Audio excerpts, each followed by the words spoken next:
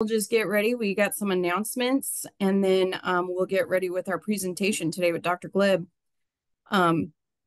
So welcome everybody. Happy afternoon. It's a little bit rainy here in San Antonio. I don't know how the weather is for you, Dr. Gleb, but we It's got pretty some good. clouds and everything here today. So, but today I'm going to go through on our agenda, just go through a couple of South Texas CABA announcements, introduce Dr. Gleb Tispersky and allow him the opportunity to have his presentation today. And then at the end, I'll have some final announcements and our door prize, which will be emailed to our winner at that time after today's event. All right, so here is your current South Texas CABA board members. If you do notice, we have a couple of newly open positions. We had some board members who have had some personal conflicts and had to resign from the board.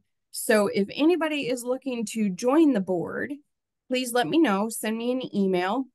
However, at the end of this year, so just a few more months at this point, we are actually going to be having nominations for the next year's board members. As a lot of these are getting ready for their 2-year terms to be completed, and we are looking to either renominate the current board members that we have right now or bring on new board members to help us fill out our entire team. So with that being said, that's actually part of the announcements that we have going on right now.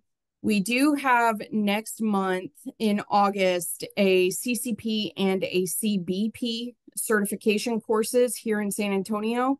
So if you are working towards either of those certifications with World at Work, please sign up and come and join us so that we can actually hold those courses and be able to provide those in-person courses to all of our members and anybody else that you know who may be working towards their certifications. Speaking of certifications, at the end of today's presentation and the final announcements, we do have the HRCI and SHRM certification credits as well. So stick all the way through to the end to get the codes that you need to apply towards those certification credits as well. And as I mentioned, we do have the board nominations coming soon. You will start getting some emails within the next couple of months so that it is open for all of the open positions for nominations. And then later in the year, we'll actually have voting for the people who have been nominated. And then at the very end of the year, when we have our holiday social, we will actually announce the new board members for 2025, 2026 terms. And just a plug, we do have in September coming up another painting. Well, it's not another painting with a twist. We are going to be offering a painting with a purpose. This is actually a fundraiser that we are setting up for South Texas CABA, but it's also another social event. So if you attended our social event that we had last month, we have another social event coming up in September. This one is for anybody who is interested. It is not just for South Texas CABA members. So if you know anyone who enjoys getting out, doing some painting, just wants to get away, please encourage them to come and join, because not only will you have a fun night with the social event, but it actually helps our association and some of the expenses because it is a fundraiser. So we'll be able to use those towards the expenses that we have as an association. Some event announcements. As far as South Texas CABA goes, our next event in person will be the Painting with a Purpose event with Painting with a Twist. Next month in August, we do have the TTRC coming to San Antonio. So if you have not yet registered for the TTRC, which is the Texas Total Rewards Conference, I do encourage you to invite anybody, but also sign up for yourself. This is primarily for any total rewards professionals. So not just compensation professionals, not just benefits professionals, for anybody who is wanting to network, get some more updated information, learn about more relevant topics that are happening now in all total rewards aspects. We do encourage you to come and join the TTRC. And then World at Work just completed their previous conference. They have announced their next conference for 2025, and it is going to be in Orlando this next year. So if you are looking for a total rewards conference on a big scale, on a national scale, we do encourage you to attend the World at Work conference as well. As South Texas CABA is a affiliate with World at Work, we do always want to make sure to remind you that if you are a World at Work member and you are a South Texas CABA member, if you are using the same email addresses, you are actually considered a dual member, in which it provides you additional discounts with World at Work. For example, your membership, when you get ready to renew for the new year, if you use their promo code, the WAW MEM10, which is here on the screen, you will actually be able to get a 10% discount on top of the renewal discount that you already get because you are a dual member. It also does provide opportunities for different networking things with World at Work. You also have webinars that they will provide only to affiliate members. So if you are a dual member, you have the opportunity to attend those webinars as well. So just make sure you have the same email addresses for both profiles, and it will automatically link you as a dual member, and you'll be able to get all of those benefits as the dual member with World at Work. All right, so today I would like to introduce Dr. Gleb Tispersky. He is actually a returning speaker for us, and we very much enjoyed his topic that he provided for us last year regarding hybrid workers and the importance of hybrid workers. So today he's going to talk to us about the return to office effectiveness through the 5 elements of total rewards. He has had numerous kudos for the work that he has been providing, and I have them all listed here. I will let you guys read that really quickly, but I hope, Dr. Gleb, you'll actually introduce yourself a little bit more and be able to provide everybody with the awesome contributions that you have made towards all of this hybrid work as it's been coming into effect since COVID. So with that being said, I'm going to drop off and I will let Dr. Gleb, I'm not dropping off the whole call, just my screen share. And then I will let Dr. Gleb share his screen. And then Dr. Gleb, you're good to go. Excellent. Thank you very much. Really appreciate that kind introduction. Okay, everyone. So let's talk about maximizing return to office effectiveness through the 5 elements of total rewards. You should all be able to see my screen. So I will be sharing my screen. You should all be able to see my screen and the slides presented there. So the slides will be on the screen. If you want to make sure to highlight me and put me as the speaker and view my whole screen, because we'll be using my screen as the sharing. And this is based on the presentation I just gave at the last Total Rewards conference in Cincinnati. So I was a featured speaker there, and this is the same presentation. So you'll get the same sort of content that people got there. So what we'll do is talk about the data first on hybrid work and return to office dynamics, and then we'll talk about how that relates to the 5 elements of total rewards. Now, the first thing to think about is that hybrid work, return to office. There's so many people, leaders, who see this as a loss, who see this as a problem, who see this as a challenge to solve. And that's a problematic perspective, because if you just see it as a loss, you don't see any of the opportunities. And you, as total rewards professionals, will talk about the kind of opportunities that you can gain and that you can think about in terms of the return to office and hybrid work dynamics. So there's a need to seize the opportunity here and not see it as a loss, but a disruption. And disruption always provides opportunities as well as challenges. So frame hybrid work as a major opportunity, and it will help you as compensation professionals, as total rewards professionals, ensure that you can help your company improve productivity and retention, employee morale, while cutting costs. So that's what allows smart and savvy leaders like yourself to seize competitive advantage of the situation. Now, in order to do so, we want to avoid putting personal comforts ahead of the bottom line and really focus on the bottom line. US compensation professionals should be well aware of that. So we need to put aside default assumptions, habits, and preferences about how we prefer to work and focus on business objectives and outcomes rather than what's personally comfortable for us. So that's how we'll overcome the mistakes we make around the future of work and integrate best practices on innovative work arrangements. So that's the overall way to think about return to office and hybrid work. Now, there have been a lot of independent surveys on how to do remote work effectively, hybrid work effectively. So let me give you the data. I promised I'll give you the data. 75 to 85% of workers don't want traditional office-centric work. We're talking about remote capable workers. They don't want traditional office-centric work. 25 to 35% want full-time remote work.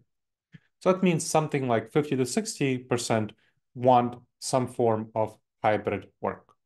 And so that is the most popular option, followed by full-time remote work, followed by full-time in-office work. So the full-time in-office work is something like 15 to 25%, least popular option. Now, 40 to 55% would leave their job if forced to come in full-time, whereas 70% are less likely to leave if offered substantial remote work options. Now, I'm curious to ask you about this. Which of these is your preferred working style? So thinking about all of these options, would you prefer to do fully remote, coming in maybe once a quarter for team building, 1 day in the office, the rest at home, 2 days in the office, 3 days in the office, 4 days in the office, or full-time 5 days in the week in the office? You should see a poll in front of you, so please go ahead and vote.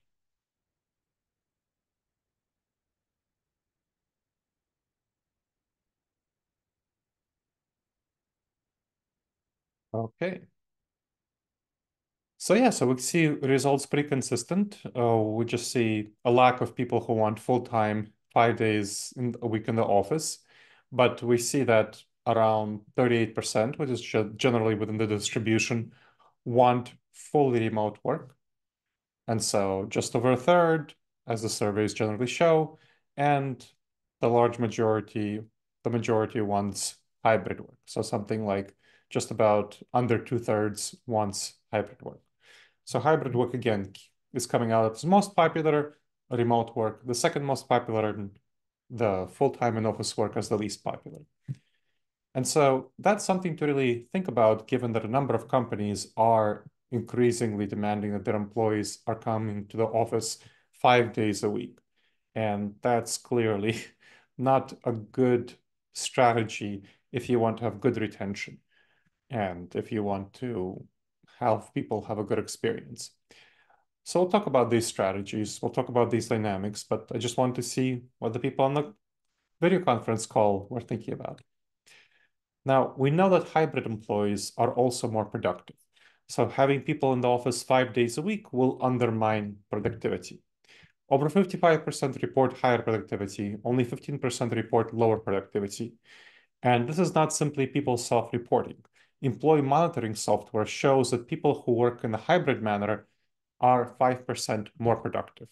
And a Stanford University study showed that in May 2020, people who were working remotely compared to in the office were 5% more productive. By May 2022, they became 9% more productive. Why is that? Well, we just had the sudden, sharp transition to remote work in May 2020. By May 2022, people figured out how to work remotely more effectively, how to do remote work more effectively, how to collaborate together more effectively. Companies invested into remote work technology, or staff members invested into their offices. So that's why people were more effective at working remotely by May 2022 compared to May 2020. And certainly people only became more effective at remote work over time. Now, we also know that remote and hybrid employees have better well-being, which of course is one of the 5 elements of total rewards, which we'll get to that in a bit, but this is important data for you to have. Over 75% in a variety of surveys. This is all taken from surveys like Harvard Business School, from SHRM, that don't have a specific stake in the outcome.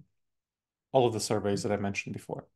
Over 75% report feeling less stressed, over 70% report better well-being, and over 75% report feeling happier. Which again, given total rewards, that is in one of the 5 elements of total rewards of people's well-being. Now, unfortunately, leaders often tend to make errors around the future of work. One of these is the status quo bias. So cognitive biases are the errors we make because of how our brain is wired. The status quo bias has to do with the desire to maintain or get back to the status quo. So many leaders who want to get back to the status quo before the pandemic, they downplay that major disruption caused by the pandemic, caused by people's shift in preferences and desires. In fact, we have research showing that educated males, college-educated males, are actually working less hours compared to prior to the pandemic. They're working at the same rate, but working less hours, showing that, and this was a study by the Federal Bank of St. Louis, showing that people are valuing their flexible time more, their well-being more. So we can't just stick with the status quo, even though many leaders want to do so. Another problem is the empathy gap. There's an underestimation of people's feelings, how people's feelings impact their decision making. So there's a strong desire for flexibility and well-being after the pandemic, and leaders tend to underemphasize and underestimate this desire for flexibility and well-being. And finally, there's functional fixedness. That's kind of like the hammer-nail syndrome. When you have a hammer, everything looks like a nail. So when you learn how to manage people in an in-person setting, you tend to apply the same methodology to hybrid settings. That doesn't work very well. So there's a perception that there's only one right way to function. We transpose office culture and hybrid and remote work, and there's a failure to adapt strategically to this new reality. And so that's what undermines company and leader abilities to compete in the future of work.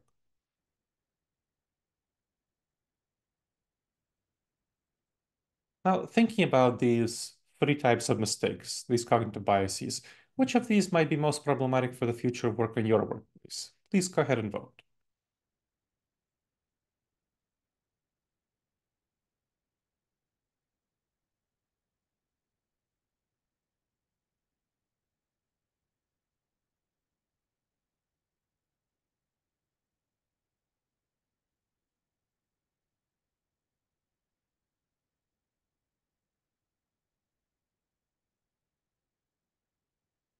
Okay. So yeah, so overwhelmingly, the status quo bias is the most popular one. So clearly, the status quo bias is what you're all seeing as the worst problem. Good to know. Okay. And so that's something for you to know and for you to be able to talk to the leadership, talk about the status quo bias. Clearly, that's the biggest problem that you're seeing. All right. So let's talk about the 5 elements of total rewards and return to office, kind of the brunt of the presentation. I provided a framework of thinking, I provided some data. Now let's talk about how that relates to your work as compensation professionals. So the 5 elements of total rewards, of course, start with compensation, then talk about benefits, well-being, recognition, and career development. So these are the 5 elements of total rewards.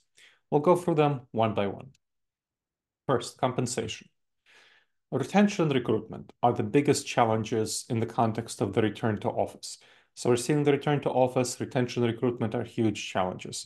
We saw that people are much more willing to stay in a flexible environment, and they're much less willing to stay the less flexibility is offered by a company. It offers substantial cost savings for employees to work remotely some of the time, all of the time. I mean, the more time you work remotely, the more cost you save, but so it's kind of a degree sort of thing. But there's clearly cost savings. So for example, FlexJobs found that it saves up to $12,000 for individual employees on their gas costs, meal costs, childcare costs, clothing, dry cleaning, and so on, to work remotely. So this is compared to full-time in office work full-time remote work saves $12,000. So from a compensation angle, there's a clear cost, significant cost to asking employees to return to the office for all of this commuting workloads and so on. So compensation is something that can be done to help address this challenge. So if your company wants people to return to the office, and I've worked with a number of companies, you want to, of course, look at compensation as one element of mitigating the retention and recruitment challenges, as well as the employee engagement and morale challenges that accompany the return to office. So Stanford University found that the average worker equates the value of working from home to a pay raise of about 8%. Pay raise of about 8%. So that's something to really be thinking about. If working from home is a pay raise of 8%, then a return to office for the equivalent amount of time for 5 days a week is like cutting people's salaries by 8%, which of course is something that would not make people happy. So if you're asking people to return to the office for 2 days a week, that's cutting people's salary proportionately to by 1.5%. So this is by by 2.5%. So this is the kind of equivalence that you want to be thinking about, that people's salaries are being cut by their return to office. And so you need to compensate them for that somehow if they're returning to the office. And the SHRM study found that employees would consider applying or staying in on-site role for a pay raise of 20% with a 30-minute commute. So that's 20% for a 30-minute commute and a 15% with a 15-minute commute. And that's one way, of course. 10% would be sufficient for a half-time hybrid job, so around 2 to 3 days a week with a 30-minute commute. So again, people are consistent. They clearly are willing to take some money for a return to office dynamics. So this is something to really be considerate of and thinking about for US compensation professionals when you communicate to your leadership about what should be done in terms of return to office dynamics, in terms of hybrid work dynamics. If they want to increase the amount of days that workers are working in the office, then that calls for increasing their compensation. Now, my clients, the ones I worked with in helping them figure out their hybrid work plans, they definitely increase compensation, especially for key employees when announcing return to office, or by return to office, I also mean when announcing an increase in office days from 1 day to 2 days, 2 days to 3 days, and so on.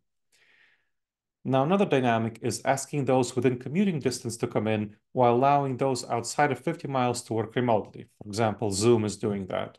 Other companies are doing that.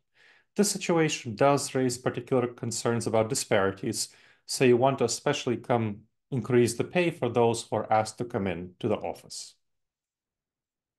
So this is about compensation. So this is the first part, first of 5 parts of total rewards.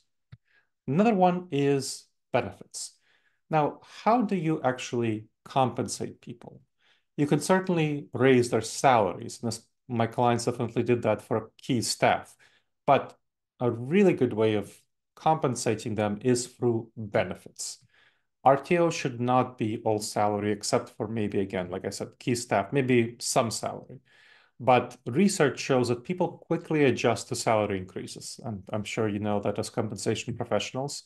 So it can be helpful to get over the initial hump of resistance to return to office or increasing their days in the office, especially for those key employees, but it will be less valuable for long-term employee retention, morale, and engagement.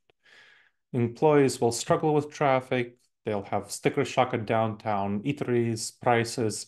People will, over time, forget the salary increase and just experience the sticker shock and the time drain. So pay them, compensate them through benefits. Most or even all of the compensation, most of the compensation or even all for less key employees, most or half or something like that for more key employees, and you can figure that out, should come through benefits. So employees won't simply quickly adjust to it. That's the key. The employees are going to be adjusting to it. You don't want that. They'll directly associate the challenge of RTO with the benefits provided by the employer. So that's what you really want to see, that association between the benefits you're providing, that you're solving the problems associated with return to office, helping solve the challenges. So they'll feel that return to office is more fair, and you really understand, I'm sure, how important the sense of fairness is for people to feel that they're compensated appropriately and for them to be retained, to recruit new people, and to have high morale and engagement. So, what kind of benefits do my clients offer when I'm helping them figure out the return to office? Of course, commuting benefits. This is the main challenge. So the main challenge that they cite with return to office is commuting. So IRS per diem for car is a really good way of paying people. You can also pay for their public transit if they take public transit, parking, of course, if they need it. So show employees that you're addressing this biggest pain point. Provide food benefits, pay for their lunch. That's not going to cost that much, especially if you do an office lunch, but people will feel much better for it. For those who are caregivers, provide caregiving benefits. Parents, elder care, so child care, elder care, that's really good. And there are some nice to have if you have additional funding available.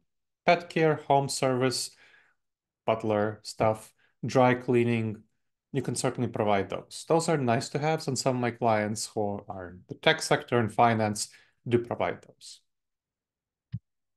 Okay, what about well-being? Now, work from home, we clearly saw from the studies, improves well-being for most people. So we need to face the fact.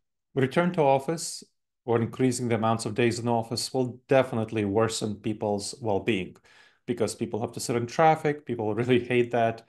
If they don't like that experience, they can't do workout from at home. They can't do the things that they prefer to do.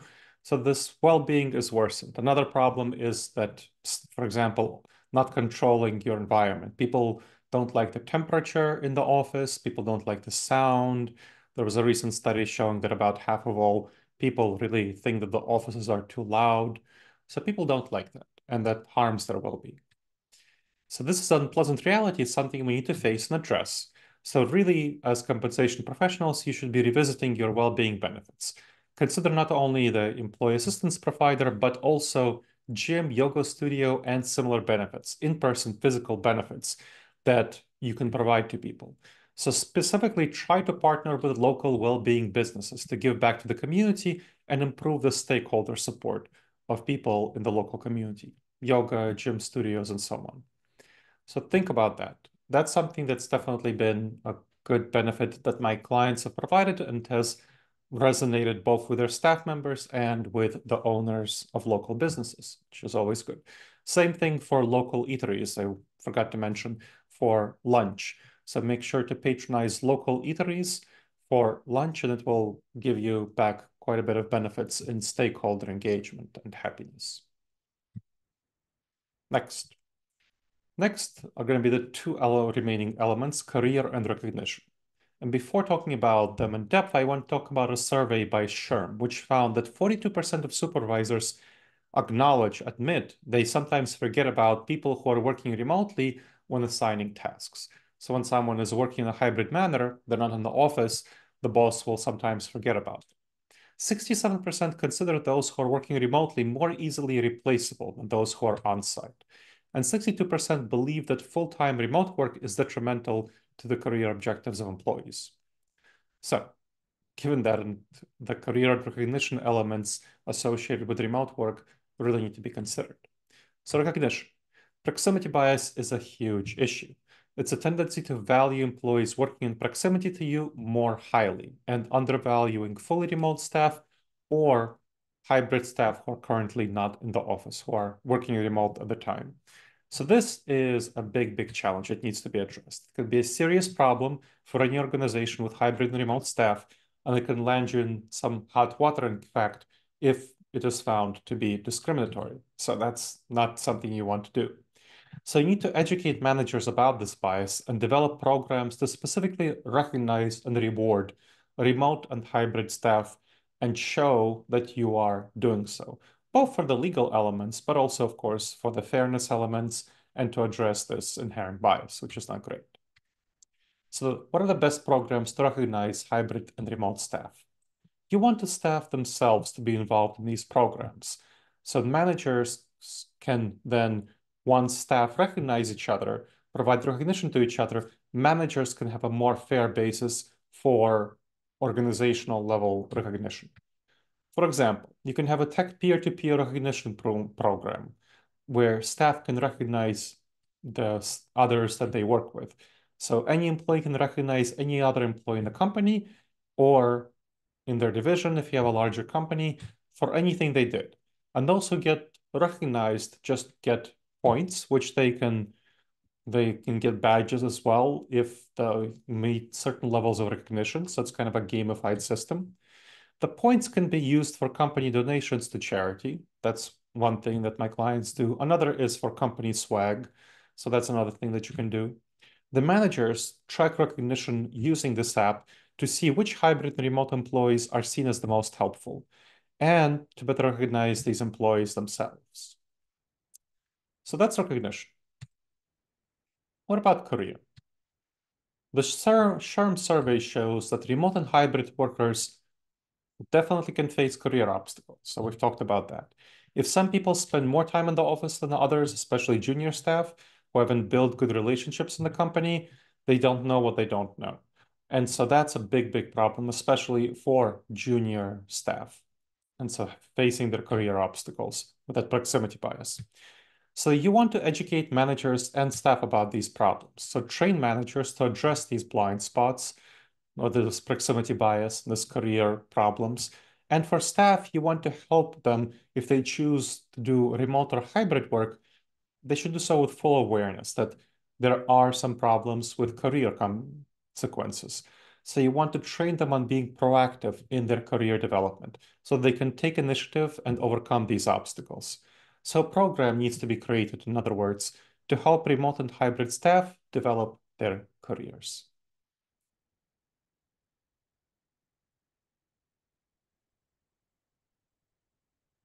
Now, which of these 5 elements of total rewards will be most relevant to RTO and flexible work for your workplace? Please go ahead and vote.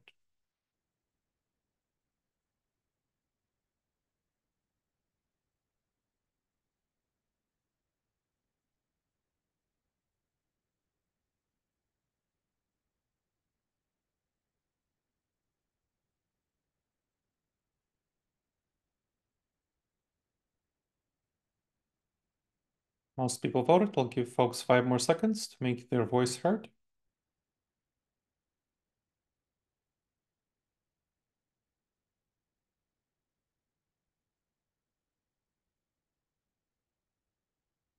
Okay, interesting diversity of perspectives. We have some for everyone, a little bit more for compensation and benefits, but also votes for well-being, recognition, and career. Great diversity. Excellent to see that. Okay, good. So at this stage, we'll do a breakout room. So I'll do breakout rooms and you'll get to go into breakout rooms and I want you to discuss for 5 minutes the impact of RTO, return to office, flexible work, hybrid work, increases in these on the 5 elements of total rewards, and for you to think about how you can apply the information that you learned in this presentation to your company, to your work. So 5 minutes. The rooms are opened. Please click on join and have that discussion. And then we'll have the last content. So please go ahead.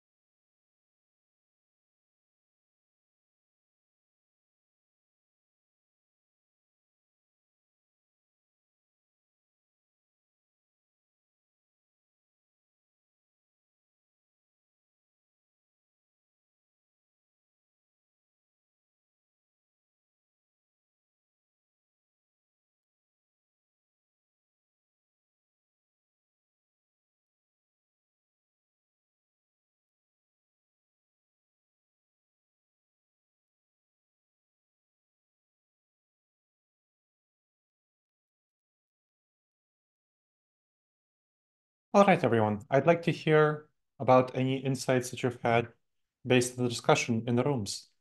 Please go ahead. Laura, you're on mute.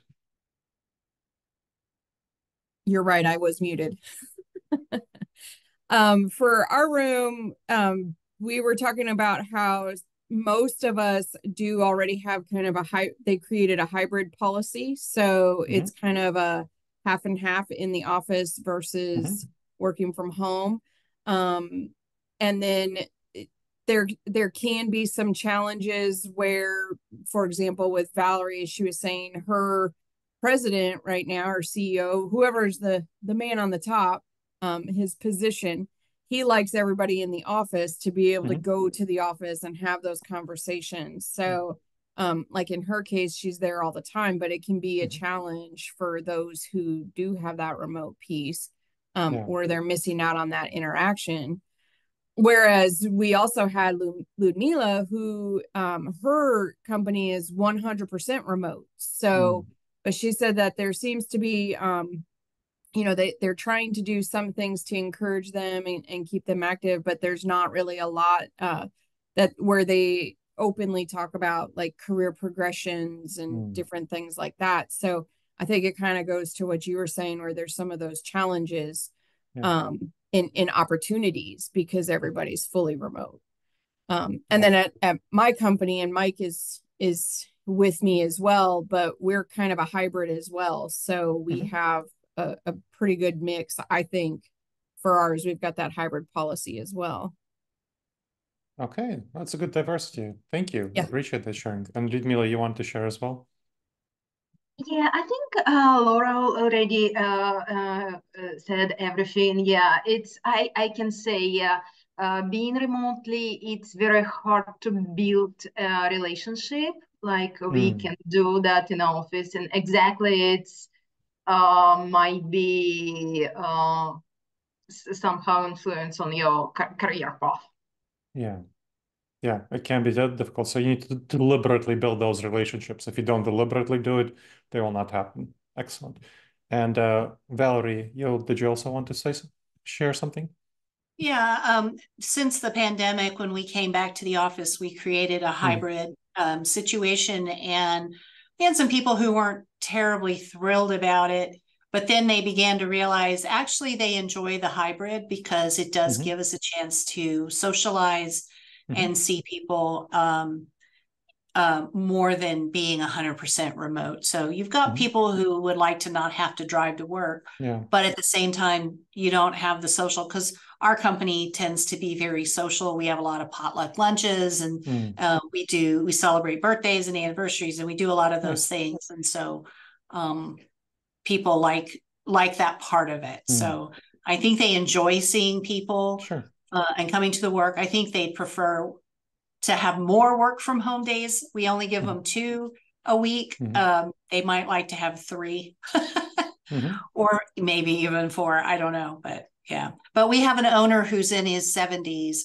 and he's very old school. So he wants to walk down. He gets very frustrated if he's coming to see you and you're not in your office and you're working from home that day. Yeah, I can see that. Yeah, that sounds like a struggle. Thank you, Valerie. All right, everyone. Are there any questions that you want to ask me? Any questions, any last thoughts that you want to share before we wrap up?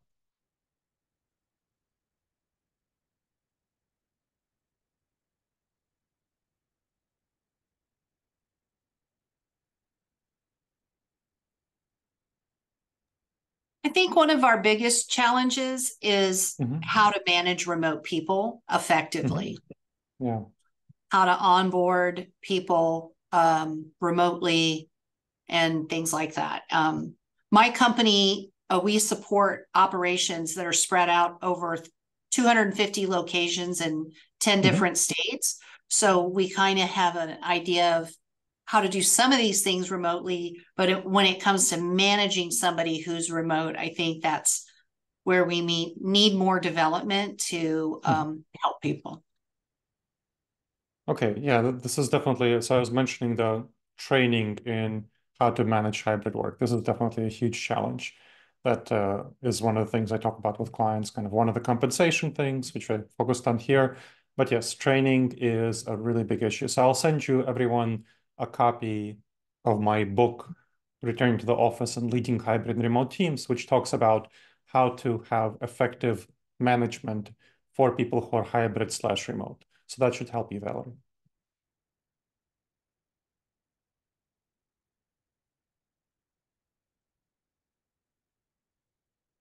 Okay. Any last questions? If not, then Laura, did you want to finish us out? Oh, I think you want some gift codes to people, right? Yes. All right. I'll share my screen one last time to close it out. First of all, I do want to thank you again, Dr. Gleb, for joining us today. Truly, truly appreciate it. Always full of knowledge and expertise, and I appreciate that.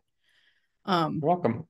So to everybody else, just some final remarks. I will get a post-event survey set up, and I will be emailing that out to all of our attendees today. Also, everybody on the call today is officially going to be entered into the drawing for next year's Texas Total Rewards Conference, which will be actually this year's in San Antonio, but next year will be in Houston. So everybody, as long as you're a member, which everybody on this call is, you will be eligible for the drawing. So we'll make sure to get you added on that, and then we'll be doing that drawing later in 2025. For today, I'm going to go ahead and do our raffle that we have, which will be for a $25 gift card. And so I've got everybody who's here except for my board members. And let's see who our winner is today.